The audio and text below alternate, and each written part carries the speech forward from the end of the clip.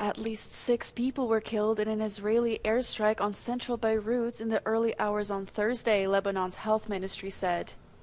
The airstrike started a fire in an apartment building in the residential Bashoura district, not far from the United Nations headquarters, the Prime Minister's office, and parliament. Residents in Beirut reported a sulfur-like smell in the city following the airstrike. Lebanon's state-run national news agency later accused Israel of using internationally banned phosphorus bombs. The attack is the first Israeli strike to hit the center of Lebanon's capital since the war between Lebanon and Israel in 2006. Multiple strikes were also reported in Beirut's southern Dahiyya suburbs. The IDF issued evacuation orders for 5 buildings in Dahiyya, but the area struck in central Beirut was not covered in those warnings. Throughout Wednesday, Israel's military engaged in close-range encounters with Hezbollah in southern Lebanon.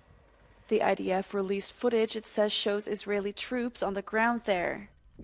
A total of 8 IDF soldiers have died in combat since Israel invaded the region on Monday, it said. According to Lebanon's Ministry of Public Health, Israeli attacks in the country killed 46 people and injured 85 in 24 hours by the end of Wednesday.